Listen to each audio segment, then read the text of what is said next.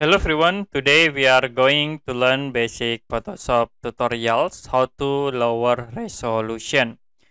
Okay, for example, I will open this image, and if you want to lower this image resolution, you can go to image menu, click on image size, and in here you can see the image has 1500 width and height 969. So if you want to lower, you can change in here, like I will set into 1000, and then you can click OK. So it will be automatically lower the resolution of this image. Okay, that's it for basic Photoshop tutorials, how to lower resolution. And if you have any question about this tutorial, you can comment below this video.